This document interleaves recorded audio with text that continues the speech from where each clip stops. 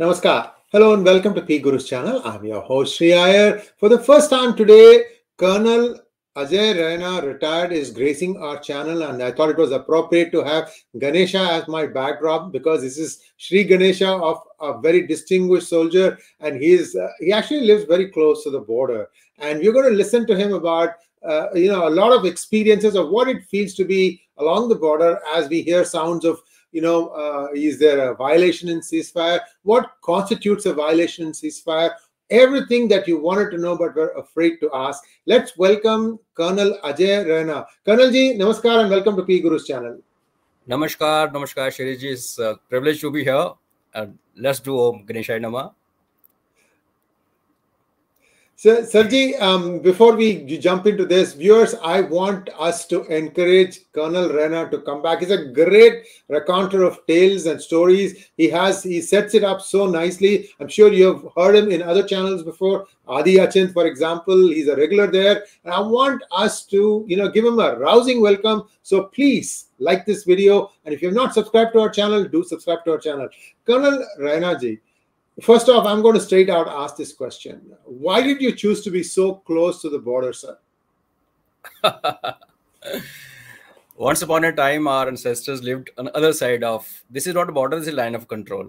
So the distinction between two is that line of control is the imaginary line which kind of runs between present-day Jammu and Kashmir and Pakistan-occupied Jammu and Kashmir.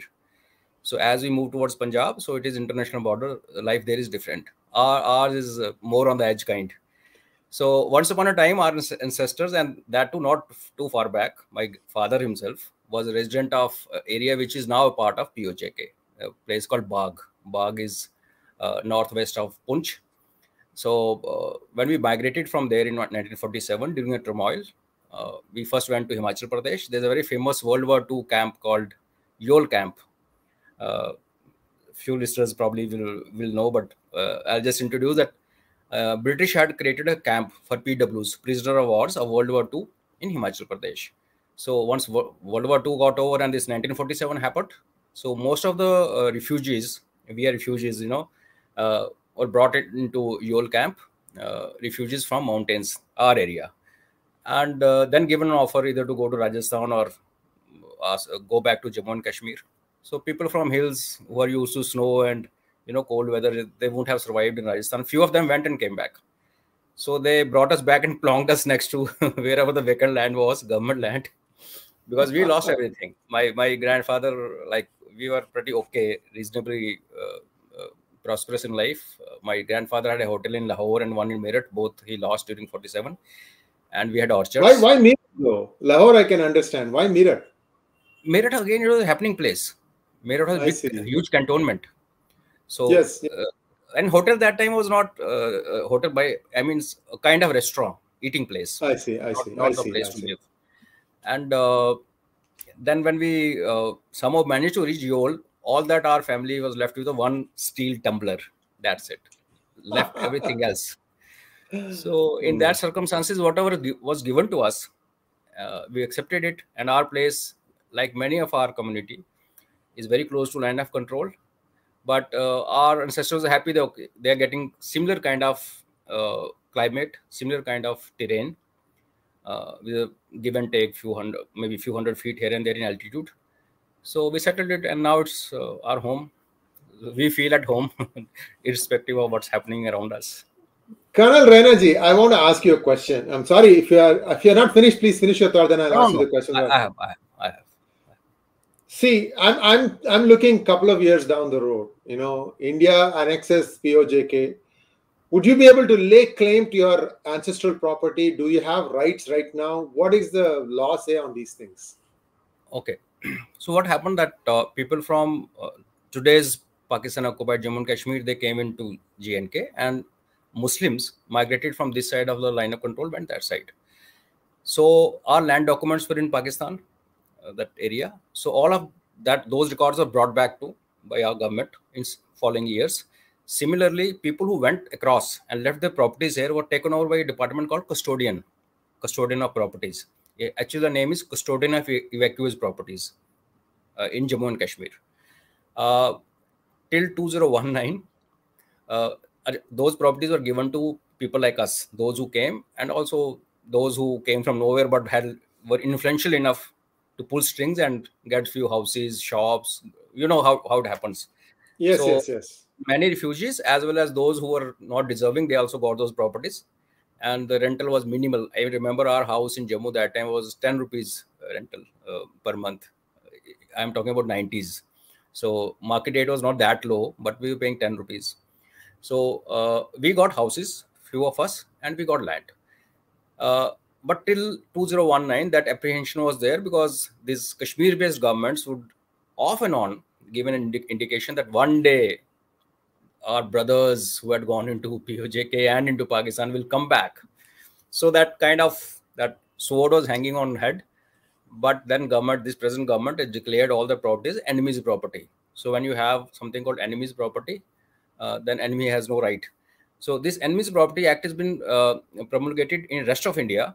In J&K, it has not been formally issued as of now, implemented, but it's understood that by implication, no Pakistani is going to come back and claim. Earlier, about 20, 25, 30 years back, there were a few cases when people came back and claimed their houses.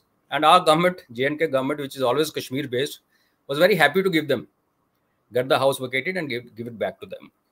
So our land records have come back from there. But Shiriji, why should we even look at that area, which is not with us today? I'm a local.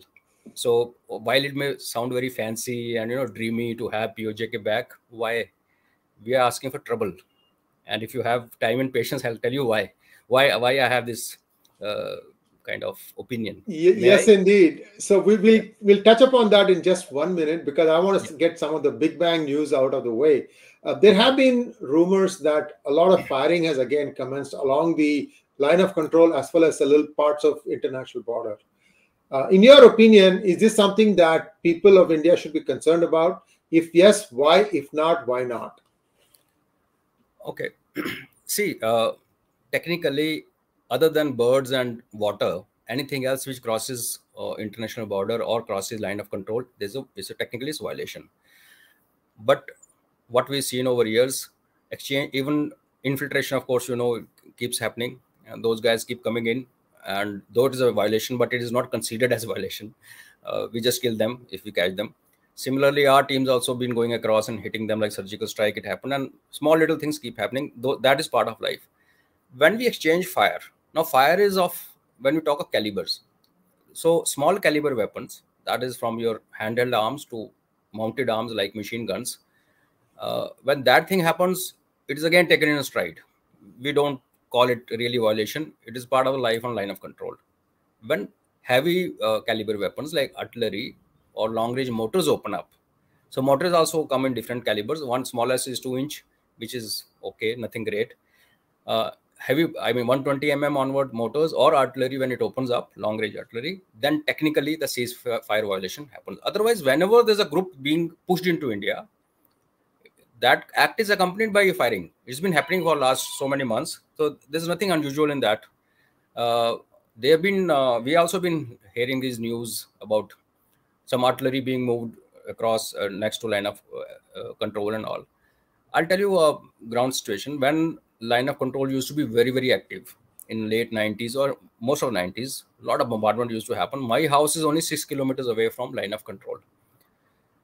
Now to hit our place, I tell you another interesting thing. The day my parents got married, my mother was a city-bred girl and my dad was, of course, from that area. So when this barat, it reached home, so it was different era, electricity, 65, there was no electricity, nothing. So the couple was resting in a room, and outside everybody was sleeping in open.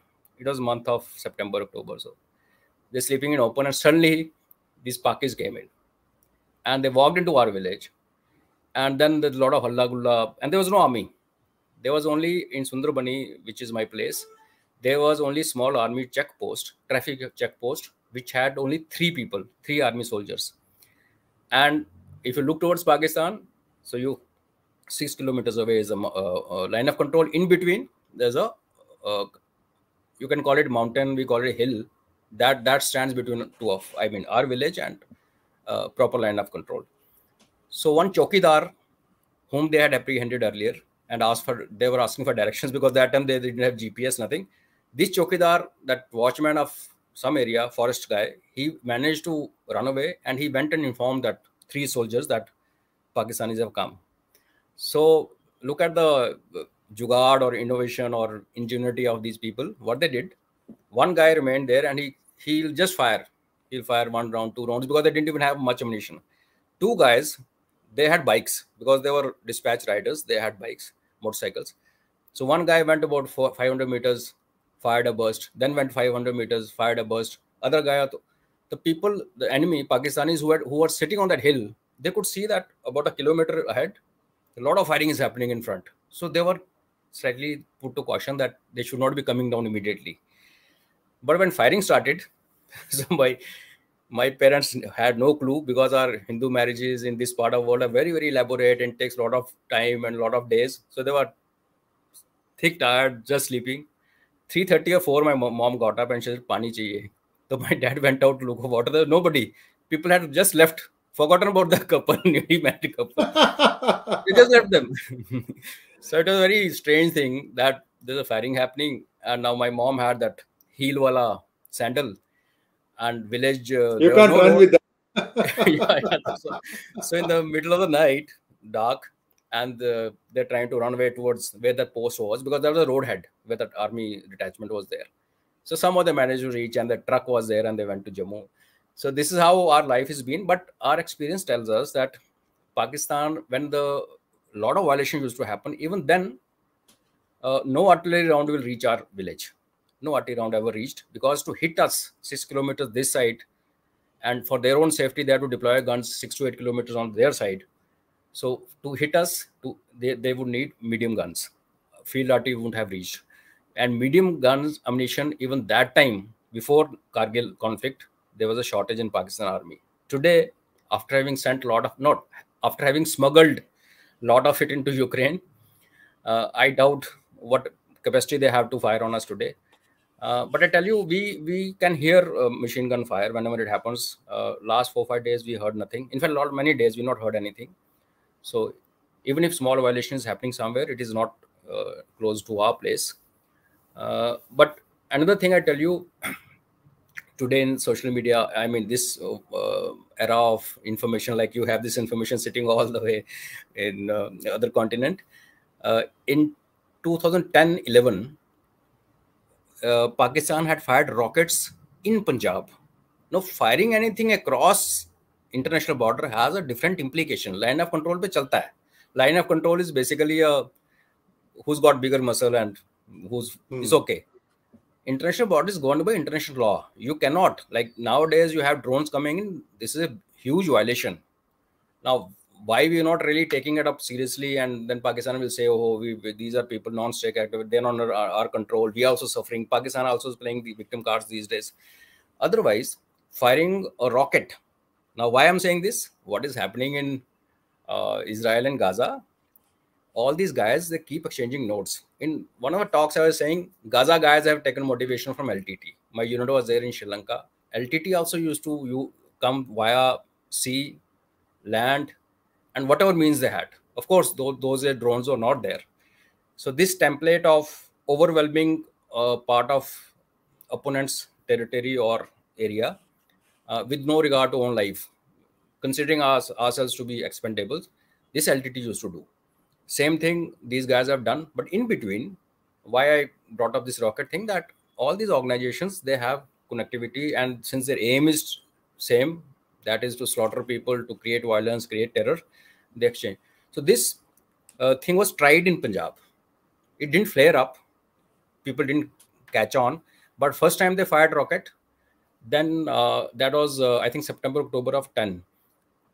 We can surf the old newspapers. The newspaper, of course, carried the news somewhere in a corner. Then India fired back, I think Feb 11, just to warn them. And they fired again in April 11. And thereafter, there's been nothing.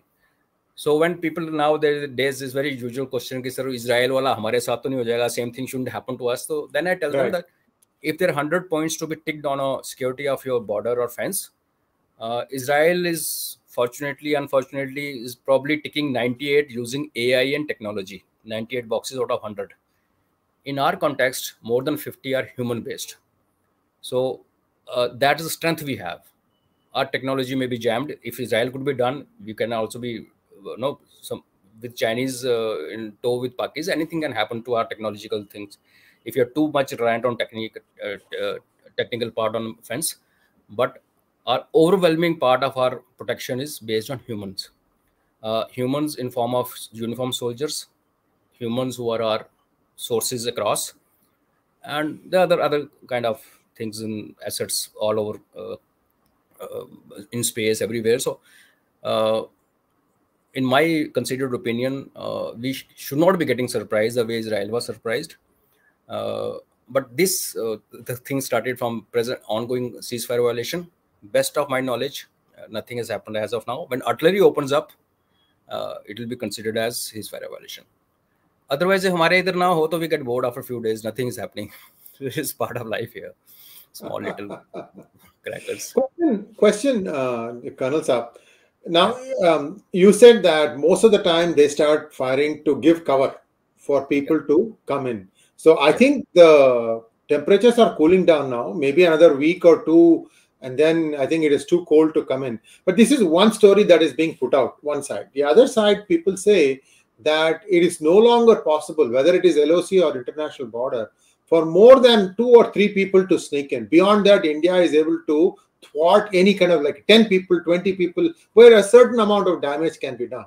How true is this? Because once in a while we get surprised about these people coming and staying in caves, having rations lasting for months on end, which means somebody must have painfully stocked the rations there so that these people will come and take place.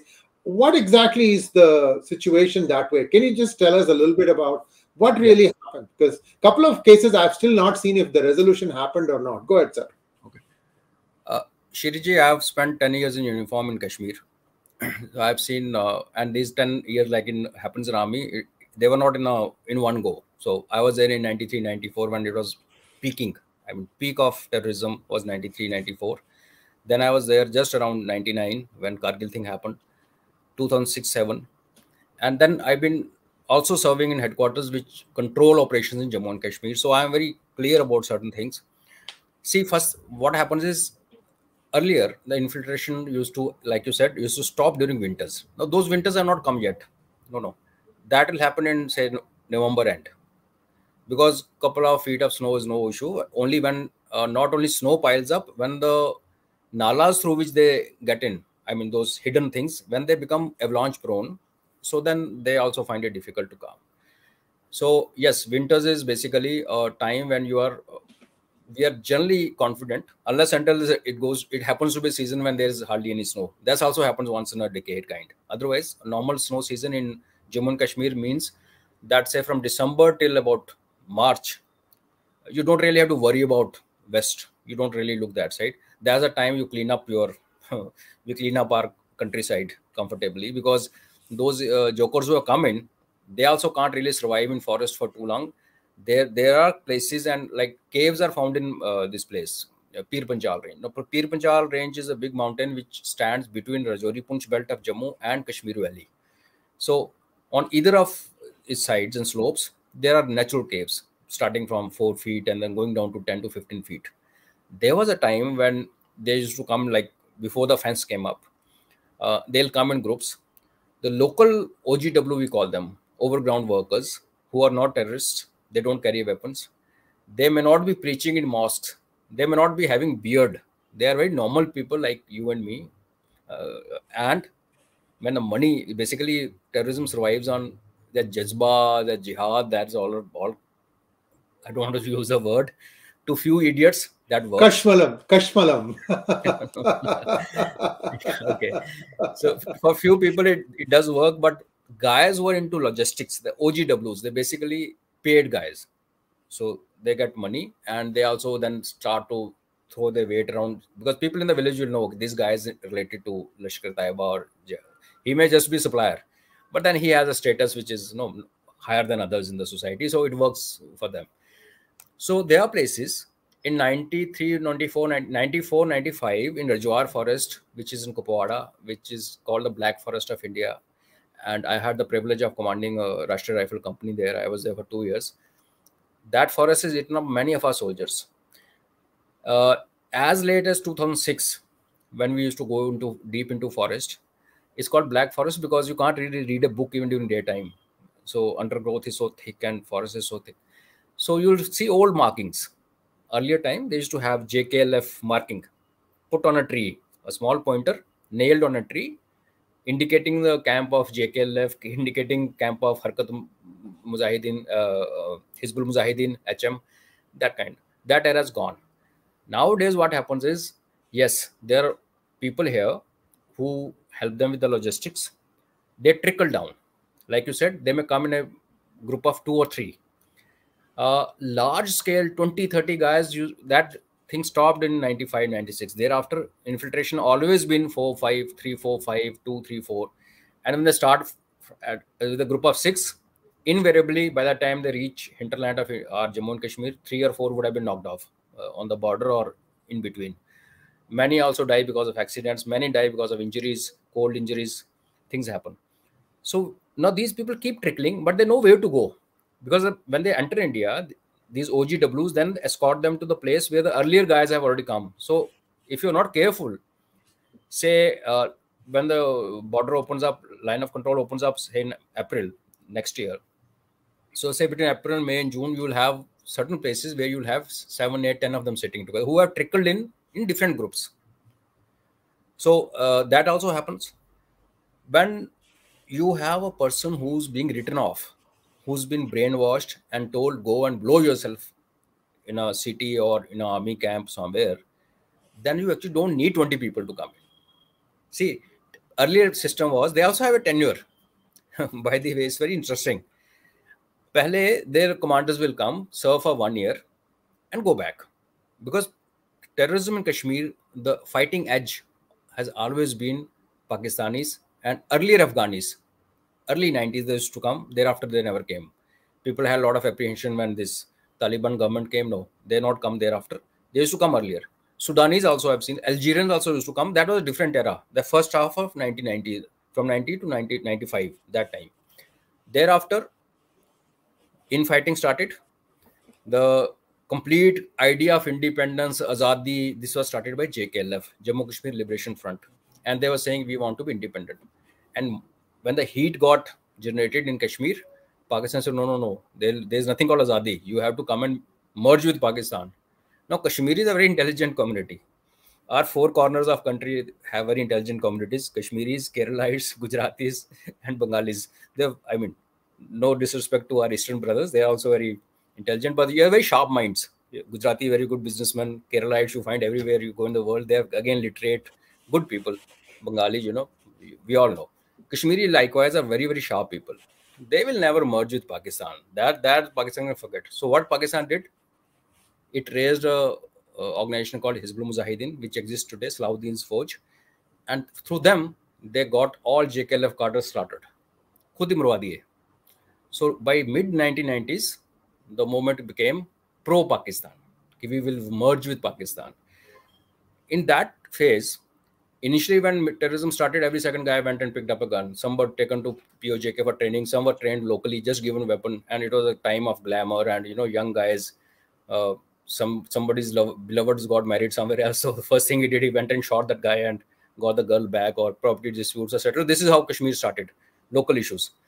And then Pakistanis realized that ये किसी काम के नहीं है, so they started inducting commanders from Pakistan. So they were Punjabis, they were Afghanis initially, like I said, later on basically Punjabis. But for this phase of Burhan Wani, 2012 to 2014, 16, 2018, these 2 years, after a long time, earlier the average annual recruitment in terrorist cadre was coming down to 10 to 12 per year, 2000 onwards. Burhan Wani and social media, the way Pakistani used it very intelligently, the recruitment from South Kashmir crossed 200 per year for 2 years. And there's a time when you would have heard that South Kashmir is very dangerous, a lot of patharbaji, you couldn't carry out operation. You go for operation, the whole village will come and cordon you. There'll be 50,000 people for funeral. That thing started. But for these 2 years, Pakistan has always been sending their own people to guide, to motivate, to push these guys to, and even foot soldiers to come from Pakistan, mix up both. So these guys, they used to come on tenure, 1 year, go back initially. So they'll come with a lot of, we used to catch few of them. At times we used to speak them radio set. They would be sent with a lot of news that Indian army is raping ladies there, kids are being killed here.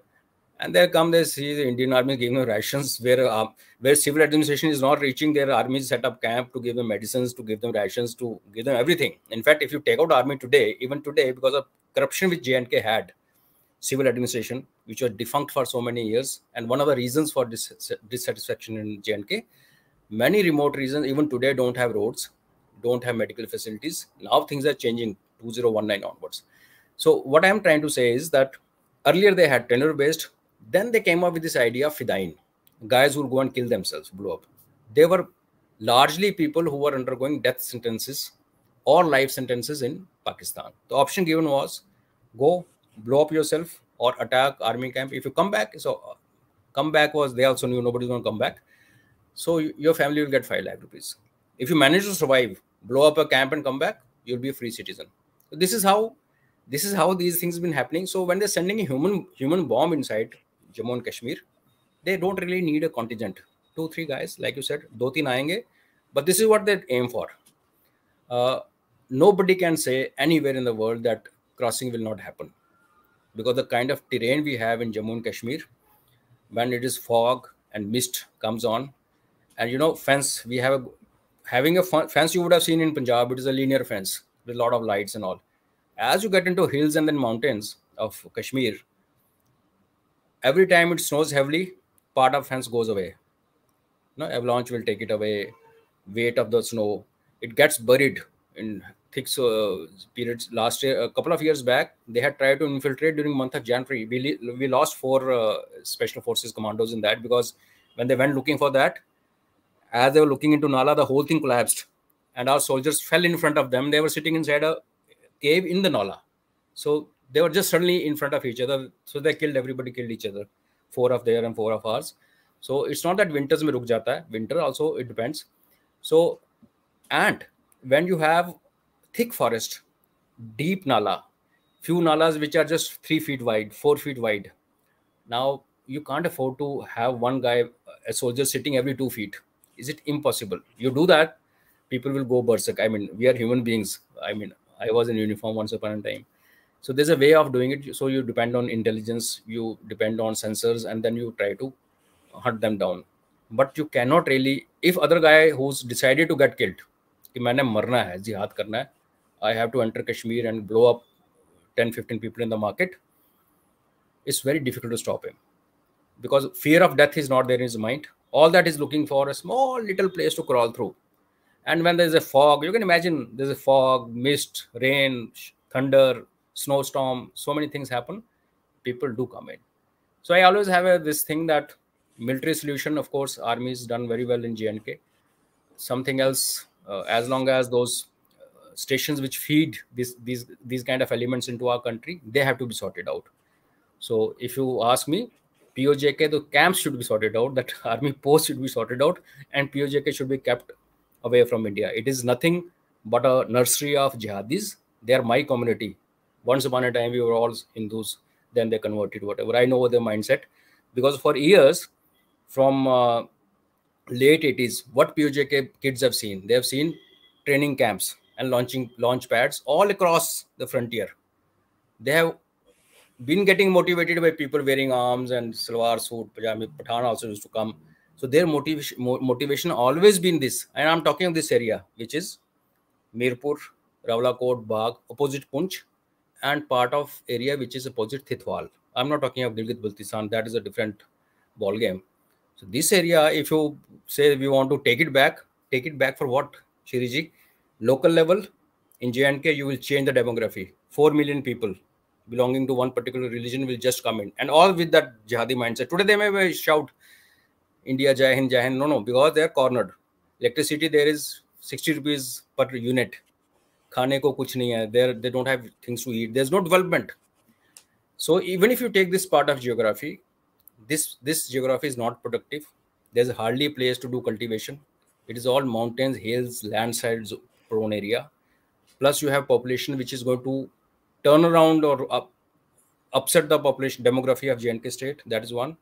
Secondly, at national level, you'll have more people to feed because nothing is going to come from that land. Kuch nahi hota wahan pe. There's no gold mine, no silver, nothing. It's just rocky mountains. So why we want to? It's okay to have emotional attachment and that thing. As a resident of J&K, though my home lies other side of POJK fence, I am very clear in my mind that we are happy the way we are. We must sort them out, not try to get them into our fold. This is my humble submission. Colonel Saab, the thing about this is that just like the way you are thinking, as Pakistan becomes more and more desperate. By the way, I'm going to come back to that Ukraine smuggling question in just 1 minute. So that will be one of the questions we'll be asking. Viewers, have you liked this video? I'm not seeing enough people watching this program. Colonel Raina is a treasure to have, guys. I mean, how many of us have discussed about, it's all great to emotionally get charged up and say, yes, we want POJK, yes, we want GB, but do you understand what you're also getting along with it? That's what Colonel Raina is laying it out right now. Colonel Saab, my question to you is, as things deteriorate in Pakistan, at some point of time, the civil war or a way to that, they could be pushing people into India because that could be the next way to try, next method of trying to disrupt things. I mean, खाने को खाना नहीं है, पीने को पानी नहीं है, so that is, you are talking about a hunger problem. Then, and realistically, if everything is okay, what will happen is UN relief camps start coming in and trying to take care of it. But anything that you are mentioning, you are saying that it's better to do it inside that side rather than on this side, right? But these things are hard to define, especially like you said, it's a hilly area. This is what I'm afraid of. You may have a very good 3-level border fence in IB, even parts of LOC, but if a big storm of people start coming in, how will the Indian government tackle that? Indian government is as unpredictable as Pakistani cricket team, which is playing Afghanistan right now. I don't know what they will do, but I would rather submit that in my mind, what could be way of doing it. See, not only line of control, even Punjab and Rajasthan, barring this stretch of Amritsar Lahore, where we are actually our built up area, the built up area, they're practically hugging each other. Elsewhere, everywhere else, you have a lot of vacant space on their side. Line of control also, you have a lot of space that side. International border also, Rajasthan, Punjab, our fields are right till the fence and beyond the fence. Zero line, the border line is across the fence at most of the places. Whereas when you go to Firozpur, Fazilka and down below the complete area, you find for many kilometers they have nothing, only their army ranger post, and they're given lands to brigadiers. You come to know this farm belongs to some retired brigadier, colonel's farm, brigadier's rank. You know how Pakistanis, they distribute goodies among themselves by establishment. Yeah. So if at all it comes to that, yes, you cannot really ignore and say, no, we are like, even Israel has been doing it. I mean, they've been feeding Gaza because this is a human compulsion and we are bound by certain international norms. Right, so my submission would be, moment this thing happens, I think first lot we have to open fire and tell them stay away. I mean, you don't have to kill everybody because bullet is bullet. And then immediately do something, either get international aid teams or create camps across the fence, across the border that side.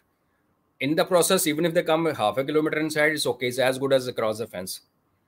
We cannot afford to get them into our towns and cities and villages deep inside. No, that will be suicidal. Should not be done. Shiriji, are you there? Yeah, I'm there. So there's a lot of feedback coming from viewers, and sometimes we have to sort things out. So that's why. So please continue. I'm fine. Please continue. So I would say that stop them there. And when I say stop them there, even if you have to give half a kilometer of your land for a camp there, it's all right. Keep them other side of the fence. which if our government is actually following them very closely. See, everybody is talking of Pakistan breaking into pieces. The implosion will happen. Adi Achin's favorite pastime project. He's made a map also. Implosion doesn't happen like this. Implosion doesn't happen overnight. I mean, it's not that one day we'll get up and we'll say, okay, Pashtunistan alag ho gaya, Balochistan alag ho gaya, Sindhu Desh. Aisa nahi hoga. There'll be civil, like you said, there'll be civil war. Because whatever you may say, khana, you don't get food to eat, you're not getting water to drink. But first thing is to try to manage it where you live. You don't leave your place. Nobody wants to. And once civil war kind of a thing sets in, that thing that army will push the control the army will have on the refugees to tell them go into India, that is again something debatable. So we'll have time. If our eyes and ears are open, we will see Pakistan getting onto fire, that phase when we can anticipate, yes, very soon we are going to get a lot of guests. So that's a time when we must, yeah, that's right. Okay, you have the logo also, defense. Yes. This may become a reality. There's nothing big here, but it will not happen overnight. It will not happen overnight. One. Secondly, there are many people who will not like this thing to happen. US being one of the big ones, because my mind in one of the interactions I was telling Adi that, sudden love which US has got for Pakistan. Their ambassador visited our POJK, which has never been done by any of them. It is not done by them. And when their ambassador in Delhi was asked, why did the Pakistani ambassador go? He said, we also went to Srinagar for G20. So this guy is comparing G20 with them. Maybe because India also doesn't toe line the way Americans want us to toe. So many things happen, Sheriji, which you and me will not be knowing actually. But there are undercurrents. So to keep India under check, US has a very potent tool called Pakistan. It was used for Afghanistan. Part of it was also threatened to be used for Iran. And अभी भी India के ऊपर रखने के लिए, तो ये टूटने पे आएगा भी. Whenever a stage comes when it's going to break, there will be powers who will try to kind of avoid this implosion. So we will get reaction time. It will not happen overnight. But if we let them come inside, we had it. Shiriji, you take it, then you forget about everything else. But all this line, that thing in Rajasthan. Go back, please. Yeah, go ahead. Yeah. So if you look at the map, you see that a prominent bend in Rajasthan where this neck. Yeah. So there's a huge acreage of land, thousands of acres of land which is vacant. So it's okay, we can keep them there. I'm sure government will be awake and they will do what is better. Maybe they'll have a better solution. Getting them in, but the way we welcomed Bangladeshi refugees in 71, no, we can't afford that. We can't. Yes, indeed. The viewers, one of the things I would like to let you guys know is that, how far back PGurus put out videos about the corruption in US politicians 2.5 years ago. A series of 5 or 6 videos where we were one of the first ones to talk about Biden family corruption. Only now Republicans are talking about it, and even now nobody has gone to jail yet. What I'm trying to say, Colonel Raina ji, is that US is a mess, and people are still saying that the billions that are going as aid to Ukraine, nobody knows where it is actually being used. Because you turn around, they're back with more money. Give us more money. It has become a running joke now as to what is how much money is actually finding its way into fighting the war. So, question for you. You said that Pakistan probably smuggled their ammunition into Ukraine. Clearly, US must have known that this was going to happen. Was it something at the behest of US, or is it just that, ISI, I have another product to smuggle, make money off of, I will do this thing into Ukraine? What is your thought? What are your thoughts? US.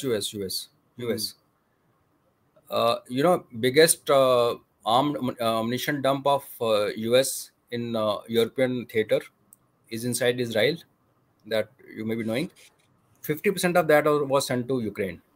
I see. And why Pakistan was told, see, Ukraine equipment is basically Russian equipment. It was once upon a time they were all together. So right. NATO ammunition can only be used on NATO equipment. So if they were to, like Russians bought back tank spare parts from us. No, we've been buying tanks from them. So it came in news about 5-6 months back that T-72, T-90 series tanks, which we have, Russian tanks, the spares which we had got along with the tanks to look after their maintenance, part of it was taken back by Russian on payment. So similarly, while NATO may keep sending Leopard tanks and whatever, and what, like you said, wo Israel mein pahunch raha hai, Gaza mein pahunch raha hai, kahan ja raha hai, weapon also, money also, that's besides. The Russian equipment which is held by Ukraine army, their own equipment on which they're trained and they're confident enough, for that they needed Russian ammunition. India wouldn't have given it. So Pakistani has same 122 howitzers. So the video which came, when Pakistan later on denied, no. So Pakistan has ammunition factory. They manufacture. And the specification is meant for that 122 Another Fauji company, I'm sure. Yeah, everything from pizza to housing society. That of course. That of course. So in my mind, it was on US instruction because whatever you may say, like 5 eyes, 10 eyes, 15 eyes, whatever, US knows what's happening around the world. They generally know. So sending a consignment of artillery ammunition, which is not a small thing, they will be knowing. And in my personal opinion, it was on their instructions. Send it. It may come back to haunt Pakistan tomorrow. That is a different thing. That's one reason Pakistan is hesitant getting too much into China. China ने वैसे छोड़ दिया है Pakistan को तो थोड़ा side पे रखा है. Otherwise, this axis which was coming up, Russia, China, Pakistan, Iran, उसमें US is going to look after Pakistan just to break that nexus or that corridor. Yes, indeed. And viewers, again, in the United States Department of State, I have at least identified 3 different groups. One that thinks pro-America, one that thinks pro-Pakistan, one that thinks pro-Iran. Believe it or not, there is a pro-Iran group also. And today news is coming out that one of the senior functionaries in the Biden administration is a pro-Hamas person, and all her statements and everything. She has a sister also in the administration. My point is, these people they are supposed to have been confirmed. Looks like no vetting process was done. These links were established many years ago. So in the United States, Biden administration has reached a new low. I'm saying this, Ajay Raina ji, because there's another problem that they don't even know how many terrorists have infiltrated into the US. For some time, the border was completely open. Nobody was even checking who was coming and who was going. So much so, last month, 260,000 illegals came in. And these people, there was no place to put them because they were already backed up by millions. You know what they did? They brought them into places like San Diego and they just gave them, okay, do you have any family somewhere in the US? One guy says, yeah, I have Chicago. Okay, take the bus fare. Dafa ho jao yahan se. So they don't even know how they are going to capture it because, see, according to US law, every illegal has to get his day in the court. And a judge has to determine whether this person can stay or he has to be deported. Basically, sufficient grounds for being admitted into the United States. With so many millions, I don't even know what kind of a plan they have. All I'm trying to say, Raina ji, is until it happens at home, US will not do any different. Today or yesterday, and I'm going to give a more detailed monologue on this, Minneapolis, where Ilhan Omar is the congresswoman, one car was trying to, see, there are protests, people have cleverly taken a Hamas act of terror into a Palestine issue. And still people are not trying to separate the two. You have to tell them, look, you cannot be supporting something what the Hamas did. Understand and accept that was wrong before you talk about the other thing. Don't link the two. And this is where the problem is. And the US is slowly, it's like a slow fuse, it's slowly waking up to the reality that some of the areas and cities are getting out of control. So this one guy tries to, gently go take his car through. He gets dragged out, pepper spray on his face, and somehow he managed to escape. But even then, people are screaming, don't let him go, don't let him go. What are you trying to do? This is just another person like you. I mean, he could also be a Palestinian American. Madness. In some areas in the cities in US, right now there is madness. That's all I can say. And all this happened because of what you said, that the US knows that they are doing everything, and yet they are not able to control their own borders. That is the situation today. And it's very sad, but that is the situation. Now, let's get back to... one small point, Shirji. Yeah. The senior functionary of US is Hamas guy, because who raised Hamas? Who's father of Hamas? I don't know. You please enlighten US Israel. US Israel. There's no doubt. To put PLO down, to counter influence of Yasser Arafat's organization, they created Hamas. And Hamas was brought in as an NGO. That NGO did a lot of good work in 80s and 90s in Gaza, inside Gaza. But it's like in India, we had people call him Bindrawale. I call him Indrawale, because Indira Gandhi created some monster and he turned around and killed her. So this is that kind of situation. So Hamas name, you will not find, but the previous name of Hamas, which is Arabic name and which basically was NGO, the weapons, they were actually used to gain intelligence against PLO, PLA, Fateh initially. Then they were used to counter them. At one point of time, their leadership, the army part of it, is actually gone out of the hand. Courtesy, no, Iran also, people say Iran. I'll say Qatar. Iran is a interesting thing, Shiriji, how these layers work. 2% of Palestinians are Shias. And the country which is willing to burn itself and plunge into war is Iran, which is Shia. 98% of Palestinians are Sunnis. Hamas, of course, is Sunni.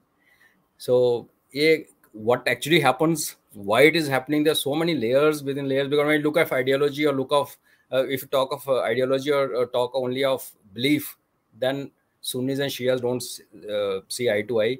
Why should Iran actually go and fight for a majority Sunni population and take panga with the US and with Israel and with everybody else? So these connections and those linkages run so deep. So US, please don't be surprised. One or two Hamas guys, there'll be more people who were connected with Hamas. So once you've been connected with the organization and you have worked and raised it, that the affinity stays. Even if you are a very patriotic US citizen, that soft corner remains, because you live in a fancy world. Oh, those days we did this, we did that. So this is what I wanted to just add to what you said. Thank you so much, sir. Now, the last question before we take some viewers' questions is,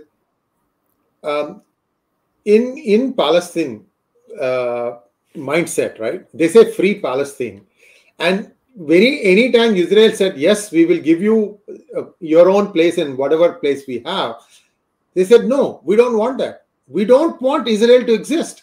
We want all the Israelis to go jump into the ocean. There are 7 to 8 million Jews and about 2 million Arabs who are having a very nice life in Israel, what is called today Israel. So this concept of free Palestine has no meaning when they see that the final goal is for them to obliterate what is now become Israel. It's one of the first world countries now. And this mindset, I don't understand why people are not understanding what free Palestine means. These guys don't, it's not negotiable at all. And what surprised me, sir, is that in one of the bigger cities in the United States, you have doctors, paramedics, in other words, very educated people wearing their white uniform with stethoscopes, marching in the streets, rooting for, we want a free Palestine. Do you understand what you're asking for? Have you not shown it? Hasn't Hamas shown its hand by doing what they did? So my question to you is, why is this complete lack of logic in supporting this, and why are they not able to differentiate between an act of terror and a cause even as flawed as it is? Why are they not able to separate it? Shiri, this is what agenda does, what narrative does. We had a farmers protest here in India, and I also went there, drove through there. You will not believe me, and many people will not like to believe me, but this is a fact that more than 50% of those guys who were sitting on Dharna outside of Delhi, they didn't know what was the reason. They didn't know.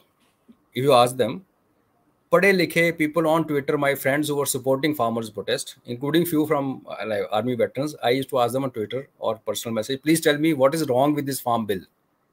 They say, no, Modi is too much, Modi is dictator. So when a narrative is made to run through a society, and how many of us actually go into history and understand what the problem is and what is the demand is, like you said, if demand is to throw every Jew into sea, then how that demand can either be justified or supported. But that is if you understand what is the demand is. You don't understand that. What you're made to understand is that there's a country called Israel who's killing, raping, and bombarding poor Palestinians who are asking for. Many people can't even point out where Israel is on the map. I mean, let's be very honest about it. So this is how protest. You have porn stars coming and supporting farm bill. Same porn star is supporting Palestine. So, but I have another take on this is that India, Pakistan, and Israel, these are legacies of colonial rule. So what Britishers created here and they created there. I was reading a very interesting article somewhere that if there were no Jews, by the way, I somehow have a feeling, and which is a fact, I mean, you can counter it, the maximum torture or maltreatment or exploitation of Jews has happened in Europe. Arabs actually didn't do anything to Jews initially. Whatever has happened, Holocaust, their migration, everything is triggered in Europe.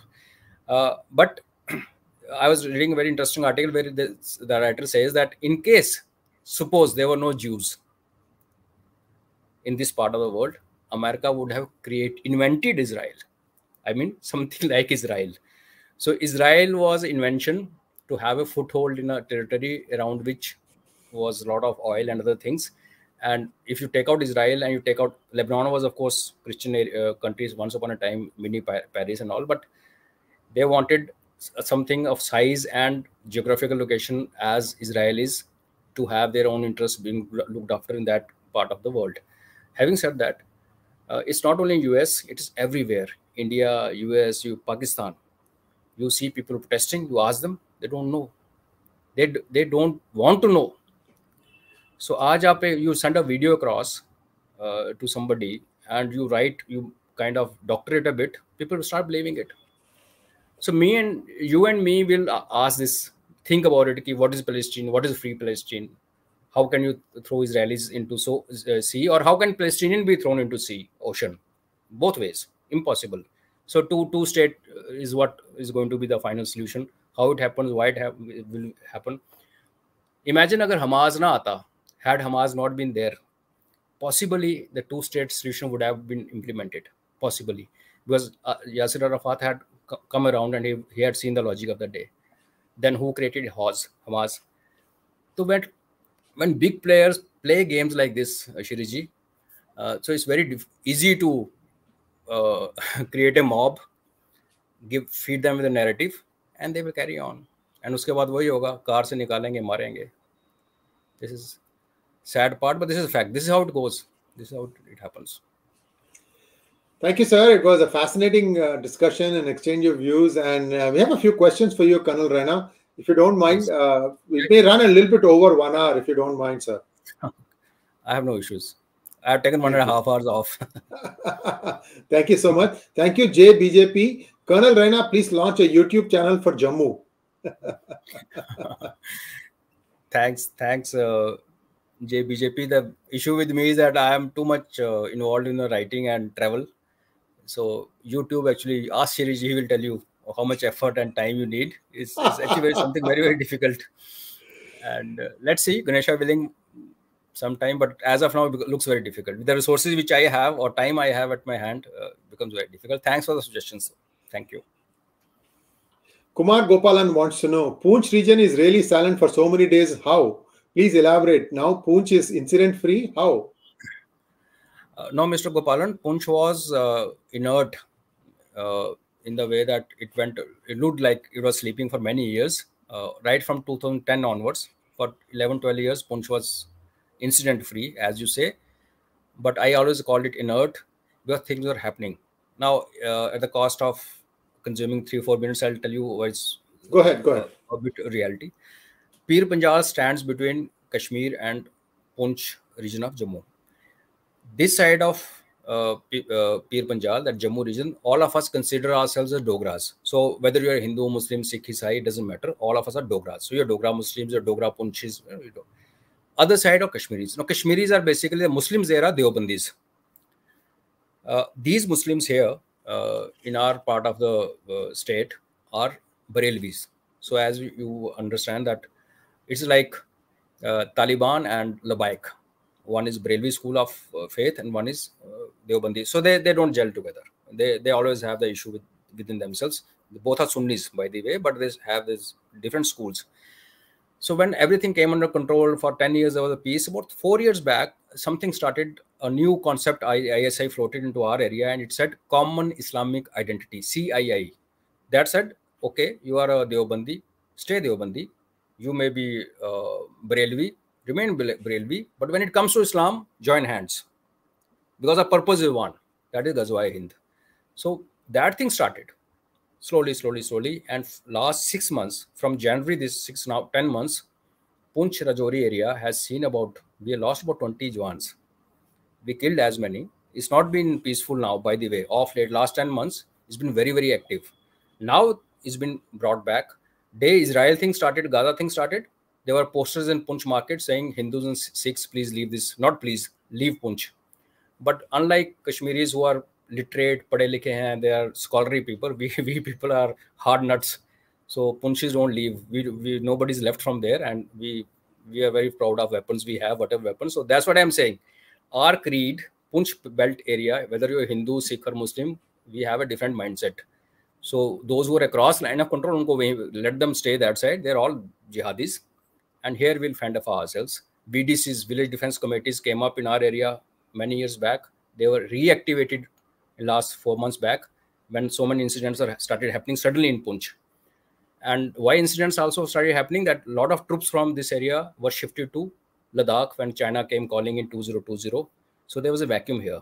So that's been covered up by issuing weapons to us. So our own people, villagers, they stand guard in the night and we are protecting ourselves. So Poonch is not peaceful. It was flaring up. Now it is under control. I hope it remains under control. Thank you, Gopalan. SAS wants to know, how is the ISI-CIA connection working till date? ISI Chief Pasha, who organized 26/11, was posted in Sierra Leone Civil War 2001 when he brokered peace on behalf of the Americans. See, this is a very good question, because whatever Imran Khan may say and whatever document he may throw in here and say this has come from USA, Pakistan, as we know, is run by or controlled by establishment army. Pakistani army has very good ties with the American army, and so is ISI and CIA equations. For generations, they work together. If army is doing very well in Pakistan, very well in the sense money-wise, if they're rich, if their kids are settled in very good countries, if they have flats and bungalows in all over Europe, it is courtesy money which CIA has been giving them. So Pakistan army, that's why moment Imran Khan took America's name, so many of us knew that he'll be sorted out. Because Pakistan is ruled by army, and Pakistan army and intelligence are very close to Americans. And they are soldiers on rent, paid for. You pay them, they'll go and fight anywhere. Saudi's been hiring them. The Black September, you would have read it. Whether cereal, wherever, Pakistanis can sell themselves, can sell anybody belonging to them, as long as dollars are flowing. So CIA, ISI ka bada close hai. And it will remain like this. That's the reason China के साथ इतना हो नहीं रहा sir, इनका जितना होना चाहिए था. The way China thought that after pumping $40 billion into CPEC and Pakistan will be loyal to them. No, China ठीक है. China, they have some other basically India and then China, that two front war thing comes up, and then 𝙤𝙤𝙤 comes into play. 𝙤𝙤𝙤 Valley, which they gifted to China, which is part of J&K. Otherwise, organization to organization ties, Pakistani army and US. No doubts, very close. Now, let me ask you a question. Now, Israel ground invasion of Hamas is being held back, allegedly, at the US insistent to not do that. Why is the US insisting? Don't the Israelis know what the ground looks like? Why is US saying no, don't go? Do you know? Okay. Other day I was with Adi and we discussed this issue much before US, the president came to Israel. I had just said that US has learned its lessons. You know, when Osama bin Laden thing happened. So they pulled out troops from Iraq. Then they went and infested Afghanistan. So what happened in the bargain? ISIS got born. The ISIS is another gift from America to see. You don't have to really raise troops. Your actions lead to things. Like today, if TTP is very powerful in Pakistan or doing things, it is also courtesy weaponry which was left by USA. So one thing they learned, that if you react thinking that things, plan is the first casualty of war. This is a very old saying in army, that whatever plan you make. So I'll not say they are holding Israelis back. Possibly they are drilling the sense into them that, okay, go slow, go elaborate. Because somebody like, see, Shiriji, fighting in built-up area is something which is very, very tough. I mean, best of our troops, no. Especially when population is also against you. One is you're fighting like Bangladesh. Indian army went into Bangladesh. They were built-up areas, Kulna, Dhaka. So we kind of had a fight, but population was with us. Mukti Bahini were with us, local support, because Pakistanis had done too many bad things to them. So they were with us. Now imagine that you have population and Hamas both opposing you. So yes, it's not that you cannot do it, but kind of cost of that war and the longevity of that war is too much. So there are other ways of looking at it, how you do it. One good thing they did, there's the three parts like north, center, and south. This is one good solution. Maybe there's a case in point to have get the access to the tunneling system without breaching, come from seaside. That's why US is blocking that coast of that area is being blocked. We don't know what is happening there. As a soldier, I would think that rather than getting so many troops killed, let's use technology and find access to one of the tunnels, underground tunnels, and then flood it. How effective will that be? It may so happen that many tunnels may not be interconnected, or hostages will be inside. They'll also be getting killed. So those many things, I'm sure they're doing it. But in my mind, US has not told them to stop. US has probably told them to have patience and go slow. Because Israel will go in. They will go in, whether they go underground, they come from air, but not the way which is like it happened in Iraq. Like US just invaded. That invasion can happen in deserts, in everywhere else, not in cities like this. It will be difficult. Since you mentioned Iraq, I have to tell to some of our viewers who may not be aware of this, two mistakes that the United States committed that could have been avoided. Could have been. First thing was that when they went into Iraq, Indian Army, which had a lot of experience controlling Iraq 100 years before, in 1920s, Indian Army, British Army, but it was predominantly Indian Army that was keeping the peace in Baghdad and Iraq. And they had a lot of information about all these, sects and groupisms and who thinks what to say to whom, what not to say. And India actually offered all this stuff, and US just brushed it away. First mistake. Second mistake is there was this guy called Jerry Bremer who goes in and he completely dismantles the Iraqi army, which was the one that was actually maintaining peace between all these different sects. You can take out the generals, maybe generals and above, they were probably, having some leaning. But when they completely disbanded the army and said, so you don't have any more work, get out.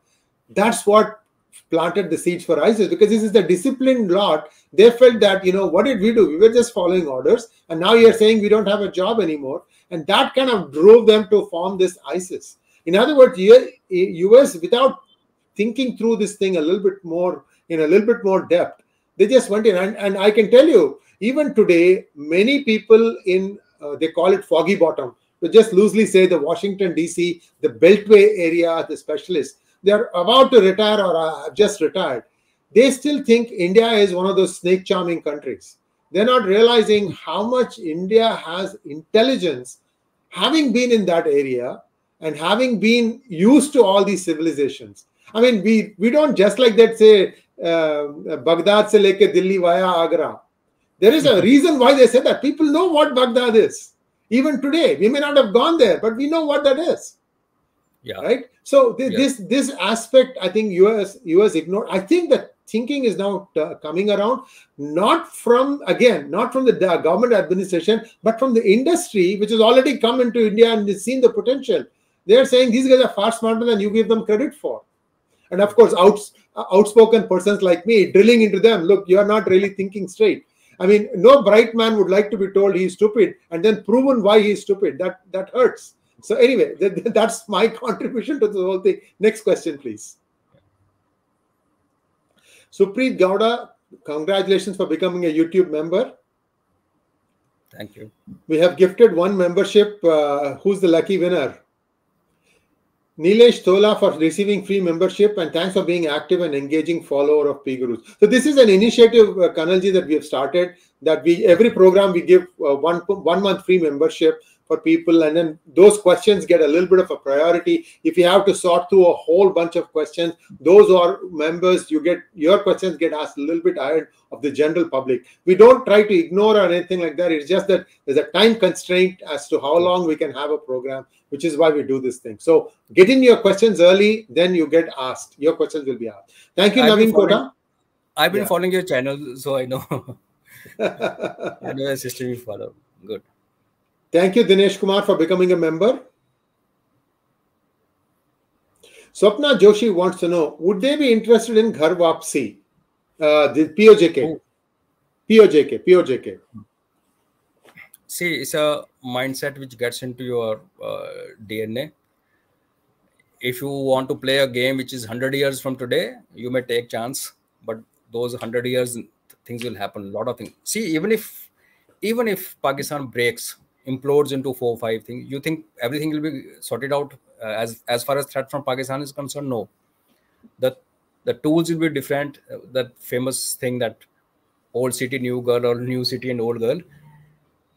There will be agencies sitting across continents who will find ways and means of poking us, and whether they use so-called leftover Pakistan, Punjab, or whatever, or at some point Pathans may get involved, though Pashtuns have their own standard. I rate them much higher than Pakistani Punjabis. Ghar Wapsi, something, firstly, I don't believe in all this. Why should we impose? If you got into, you start believing in one faith, they also have this strategy where they say, okay, if this kind of a drama can help you take your Islam into a society, do it. If you can enter a society as a refugee, do it. Being refugee and entering a civil society which is non-Islamic and then converting into what are you saying in Europe is a part of jihad. There are 4 types of jihad. This is one part of jihad. So why take chances? We have enough on our hands already. If they want to do Ghar Wapsi, they can do it there. My concept of POJK Shiriji is that firstly, there's no K. There's not even a square inch of Kashmir under Pakistan occupation. This is what narratives do. Like you're saying, no, that people don't know Palestine. Our politicians have been using this word POK, whereas Kashmir, as for Kashmiris and Sheikh Abdullah, who masterminded many things in 47, finishes at Baramulla. Beyond that is Pahadi belt. When you talk of Muzaffarabad, you talk of Thithwal and Gurez and all that Dard people, different world altogether. So Kashmir proper, which is Kashmir Valley, is intact. All of it is India. So there's no K. What is there under Pakistan? Part of Jammu, part of full Gilgit-Baltistan, almost full Gilgit-Baltistan. My way of looking at it is, say tomorrow it gets freed by itself, it fights out and becomes independent. We should support them, is all right. You make them a protectorate. We can extend our defense to them because then they are kind of cushion also, and also, it's okay. We had something with Sikkim once upon a time, or we have something with Bhutan, though Bhutan has gone and almost signed a border deal today with China. That's all right. So Sikkim kind of a protectorate model can be implied. What our interest should be, we should get our access to Wakhan corridor through Gilgit-Baltistan. Let's forget this southern part of POJK. It is non-productive. Had there been natural resources, had there been something which could have benefited our literacy rate 0, development 0, thinking jihadi, how are you going to waste your time and energy to get them into Ghar Wapsi? And no, not worth it. Just look for a corridor to Wakhan if you can. That's it. Rao wants to know, what could be the implications of POK is taken over? Will it create more problems for India, considering the hold of secularists, human rights activists, PLA warriors, political parties ready to stoop? We already spoken about it, and I don't think if army leadership is consulted, Any soldier will tell the government, let's not dirty our hands. We are getting see, hypothetically, if this part of POJK, which I am saying jihadi POJK, which is opposite Jammu and opposite Baramulla, Uri, had there been oil fields, gold mines, something like that, I would have said, okay, it's okay. You are going to it's add yeah. Yeah, no. We've spoken about it. I think this question is already answered. VB wants to know, wants to say a big namaskar and thank you for Colonel Saab. What army wins in the battlefield is lost at the peace talk, Shimla Accord after 71 War of Independence. What can be done to reverse this trend? Creating a CDS was one step in that direction, that at least the political leadership will have one point advice or consultation. Though CDS, the Chief of Defence Staff, many of us look at it as something half-hearted step which the government has taken. All that you need is trend can be changed only with focusing at the right. See, when you have our politicians, none of their kids is serving in army. You don't have, you become defense minister, even if you are Angutha Chhap, you know nothing about the difference between army lieutenant and navy lieutenant, and you become defense minister just because you are a politician, part of a coalition. So what do you expect? You don't have, unlike US, we don't have experts handling our portfolio. So within the, given the constraints of system which we have, CDS is one good thing. Mrs. Indira Gandhi had a group of 5, all of them Kashmiri Pandits, who went with her to Shimla for 71 Accord. Army was not consulted. And the most shameful thing which happened thereafter is, all right, we gave it what we gave, we took, that's all right. We let 93,000, half of them are army and half of them back to Pakistan. And our 53 prisoners of war, they are still in Pakistan. Many of them are dead or they lost their mental balance.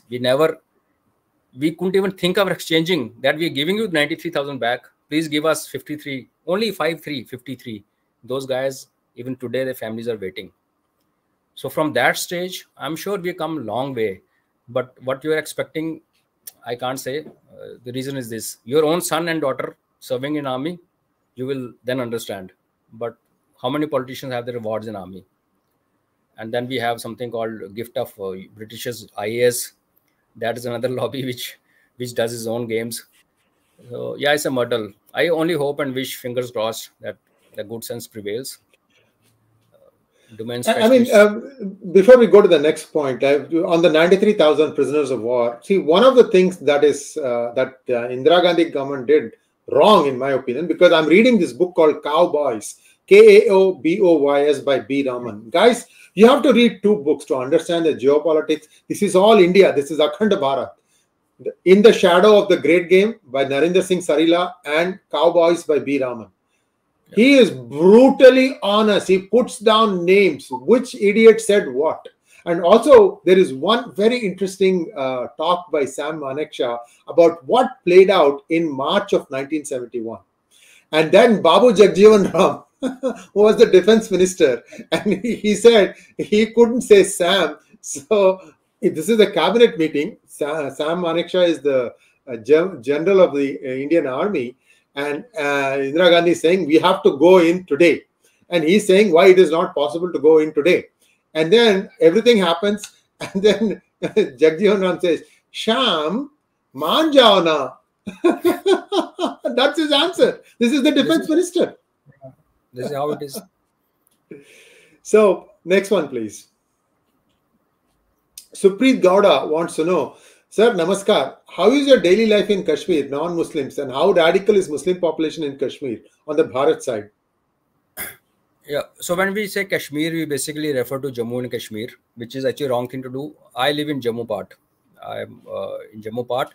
Whether Jammu or Kashmir, both the areas are majorities, Muslims are in the majority.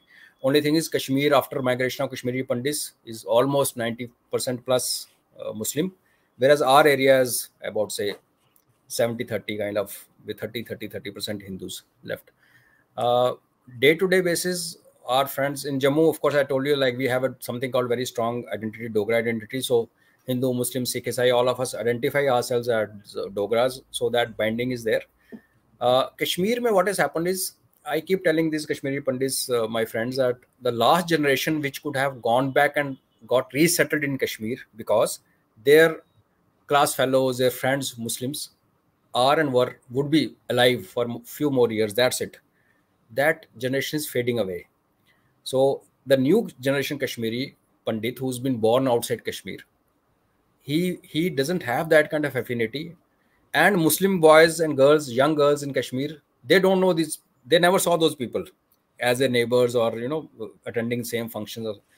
So if I say that everything is hunky dory in Kashmir, Kashmir is improved, security situation is very, very good, everything is all right, but there's a large population which has that mindset, which is radical, which cannot be denied.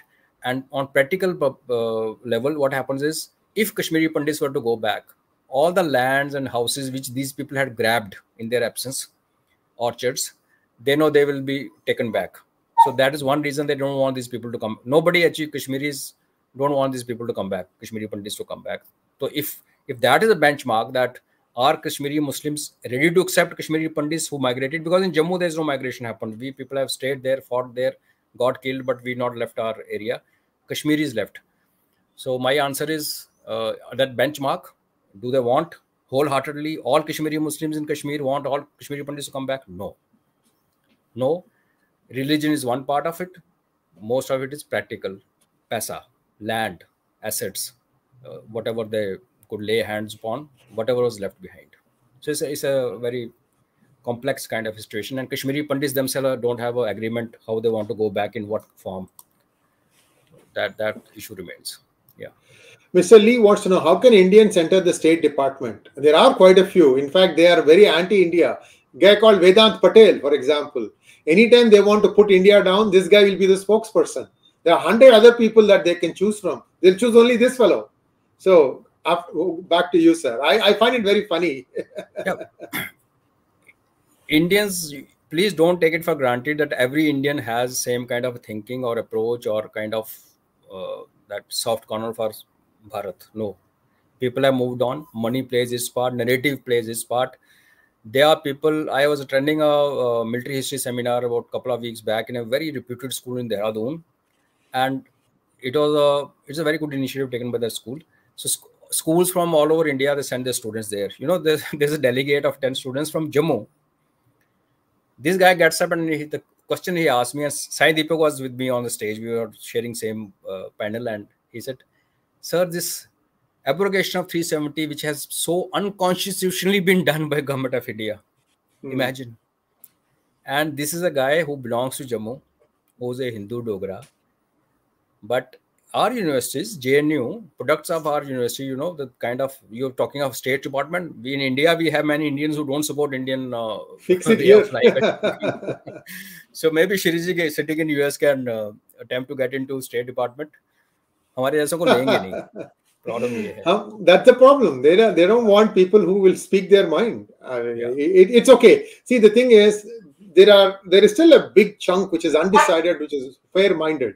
As long as we place before them facts, I said this is the reality, and that's what we are aiming for always. Next question, please. Yeah. Partha wants to know, will leaders of Hamas leave Turkey and Qatar? If not, can the countries hosting them be penalized by FATF? Qatar is the richest, per capita wise, richest country in the world. They don't care about FATF. Turkey, as it is, this guy has been needling everybody, including USA. He's also needling NATO. Kisko aana nahi dena. Why would they leave the comfortable lives? Leaders don't get killed. Their wards will always go places and study and become richer. It's a common man on ground who gets killed. That's what is happening there also. They will not. And FATF, technically, even Canada should have been put on FATF list for hosting and entertaining Khalistanis. Despite India being a strong country, upcoming country, close to US. Has anybody spoken about this? No, they will not. FATF, IMF, all these are what? These are all tools created by Western powers led by US. And they will apply wherever it suits them. And they will ignore ground realities when it doesn't suit them. So who knows what is happening? Like if Hamas is the generation of US, we don't know what's going to happen it's a very bad game, dirty game. Thank you, 𝗣𝗍𝗍𝗍. Colonel sir, is pooch only on VDC or army protection? No, army. Border is manned by army. I have a very old pup, 19.5 years old. He's blind. He's just seeking my attention. Please don't mind. So border line of control is manned by army. Hinterland, there's a mix of army and police forces. And the individual villages have, the vulnerable villages have village defense committees. The last action which happened in Rajouri, where terrorists had come to village and then army went and killed them, before that, the first bullet was fired by VDC, who held those guys back till the time army arrived. So it is wow. Sir, my Naman, I am just blown away. This conversation is something that is a real eye-opener. And viewers, please like, share, and subscribe to our channel. And also, take this video and share it among your family and friends, because there's so much that we have covered here in terms of the realities, what reality means. And we all say, yeah, we shall get back our land. Emotions should not come into this.